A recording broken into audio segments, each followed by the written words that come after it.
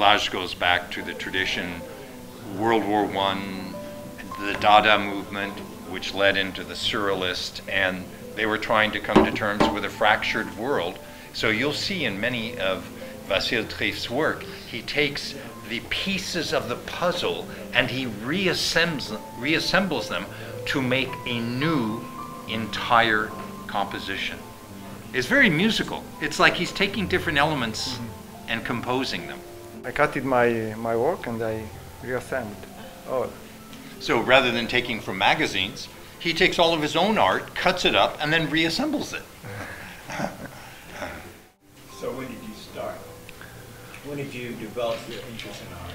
Okay, I'm born in north of Transylvania. My father is also a priest and is an artist, and I grew in his atelier, in his studio. He grew up in his father's studio, art studio. Oh, okay. So I watch my father painting, and he painted a lot of icons on wood and on glass. Of course, what's really important, because he's Orthodox, Protestants, and specifically Calvinists, they believe in no graven image. So they don't really present anything. Now, for them, the only image is that of the Bible. In Catholicism, of course, you have iconography with the Virgin Mary and with the saints, but in the Orthodox tradition, it's much richer, and it's a whole school of spirituality. So this is what attracted me to his work, that he was building on a religious tradition, infusing his spirituality, but giving it a whole new contemporary twist. C'est ça le défi pour moi, parce que je voulais transposer les symboles, les signes orthodoxes, et en même temps les signes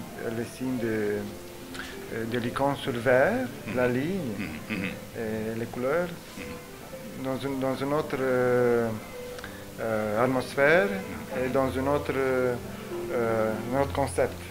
So he was saying that his personal challenge as an artist is to draw on this fountainhead of the symbols and the icons of Orthodoxy and from its rich tradition in the 1700s, but he wanted to reinterpret it, so he created a new aesthetic environment and a new form of art that goes beyond the standard icons, whether of Christ or the saints or the Virgin.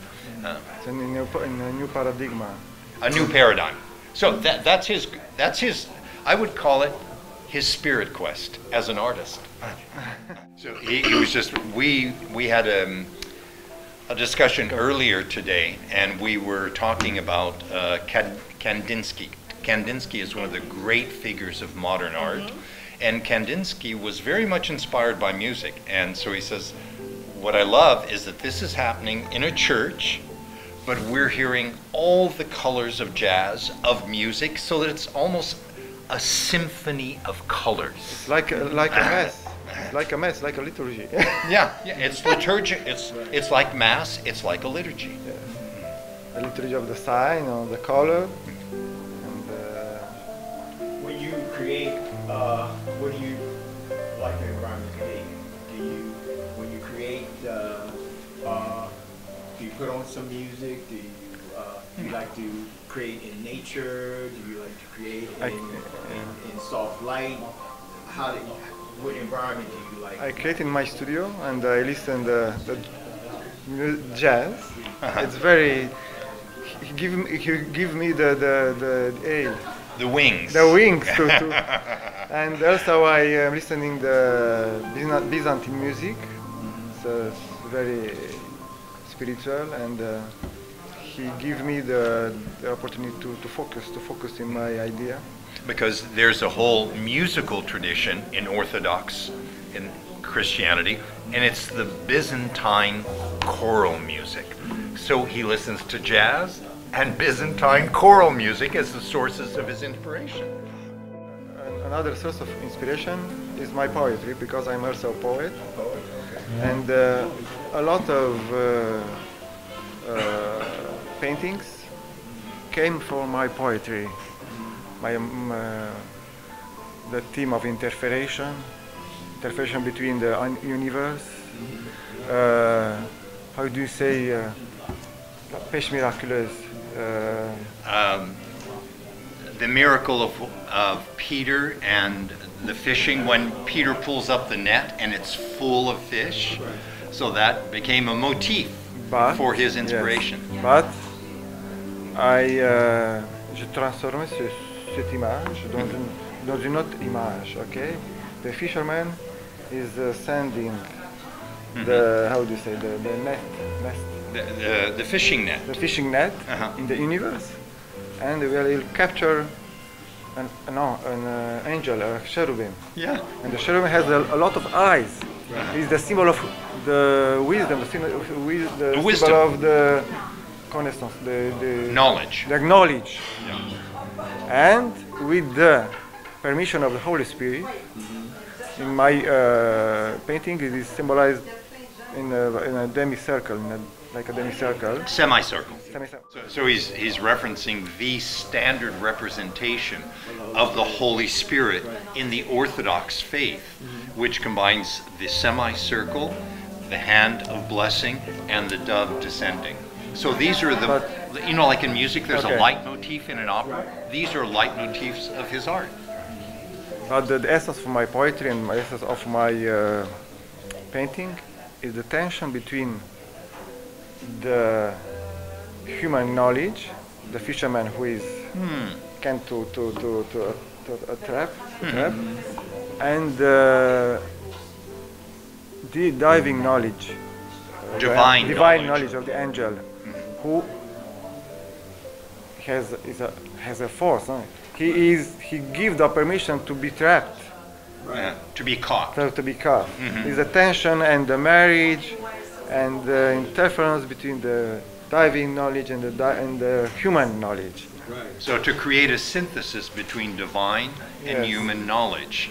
And the whole idea that catching the fish is human knowledge, but there is the intervention of divine knowledge. So capturing that interstice between the divine and the human.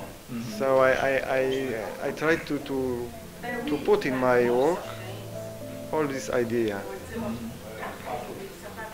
À travers les couleurs, through colors, on essaie de voir l'invisible, de transmettre l'invisible au récepteur.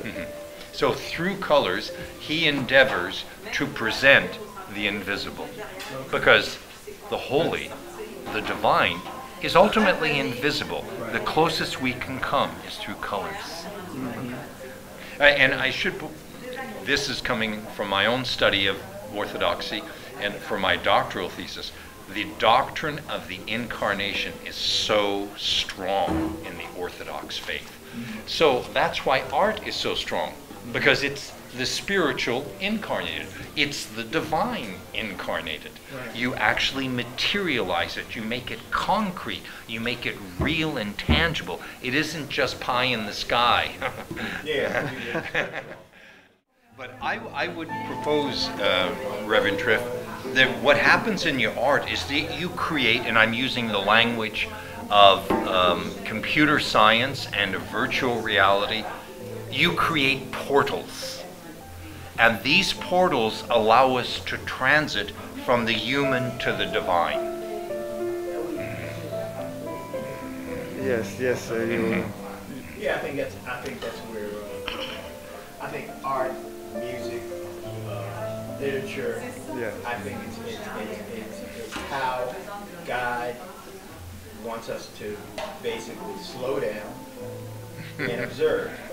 Observe the environment, observe the divine in the creation of people, in the creation of animals, in the creation of everything that's in this universe that is all has purpose. So I think artists, when you look at a piece of art, like I've told other artists, you can go to a piece of art, you look at a piece of art, and you can come back and you can see different things. You can see different things based upon, sometimes it touches a human experience, an emotion, something that was maybe said or experienced, you know, at a time in your life, and you look at a painting and you wonder, why does this particular painting affect me so? Because it may relate to something that touched you, that was, you know, a knowledge that, an experience that's there, but you don't even recognize. And when you see that painting years later, it's like, wow. Why am I drawn to this painting? Why am I drawn to this? Why am I drawn to this piece of music? What in me, in my spirit, draws me to this? Yeah, that's the dialogue. Don't forget to take a picture. She said, don't forget to take a picture of it. Yeah. Oh, it's my pleasure, and I'm very honored.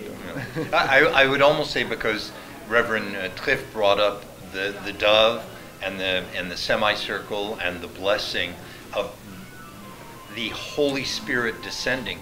What strikes me about the visual arts in general and the work of VASILE TRIF in particular, and here I'm going to reference the Pauline epistle to the Romans, when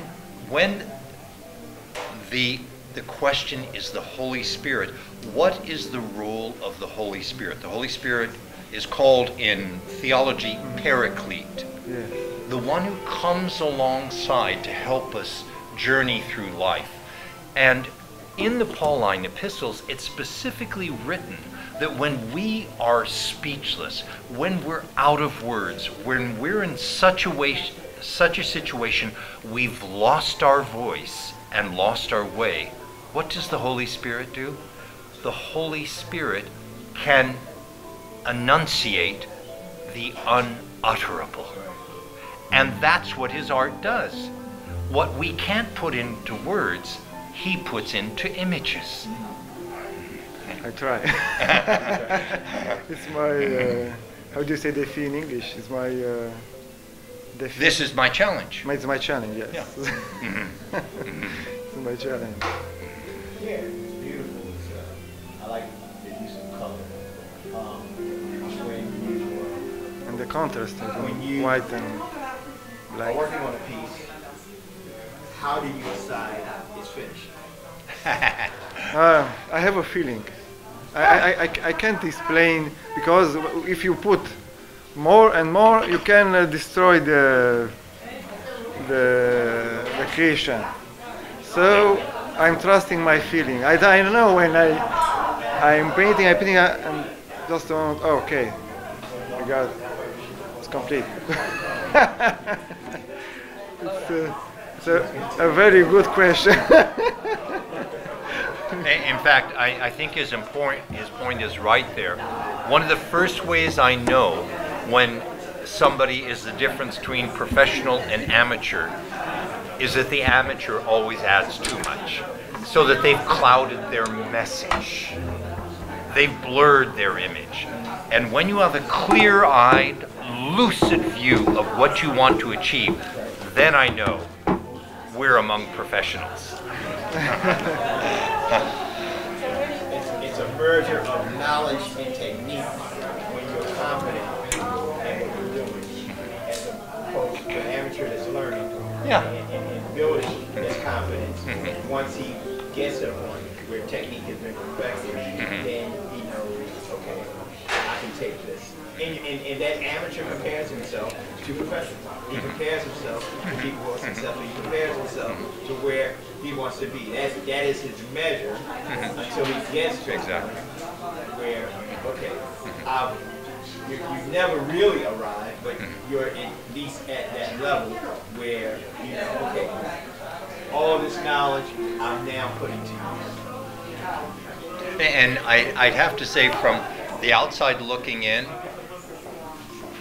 there's got to be something in the DNA of the Triff family for his father to be an ordained minister, for him to be an ordained minister, for his father to be an artist, for him to be an artist. There's something in the DNA there. Yes, you're right. And I had the good fortune to, he shared with me when I did the studio visit, photos of his father working. I mean, and they're thinking on the scale of God, because doing art for entire churches, not just for a little frame. Beautiful. Okay, I think we have enough. I'm going to